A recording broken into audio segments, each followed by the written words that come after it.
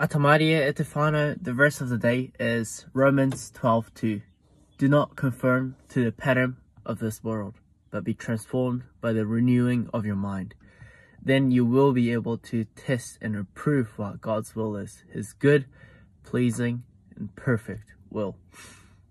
What a powerful verse. I love this verse because it just comes to show that we actually have to change our lives and how we think and how we behave when we believe in Christ.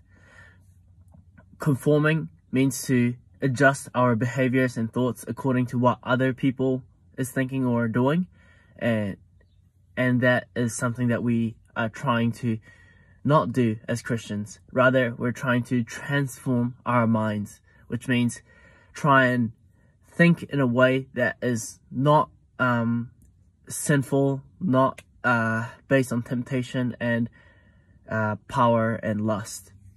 Rather, we're trying to put our focus first and foremost to God so that we can continue to worship Him no matter what kind of environment we're at. So yeah, I hope this is an encouragement for you, just to remember to not conform to this world, but be transformed by Christ. Have a great day. Ka kite.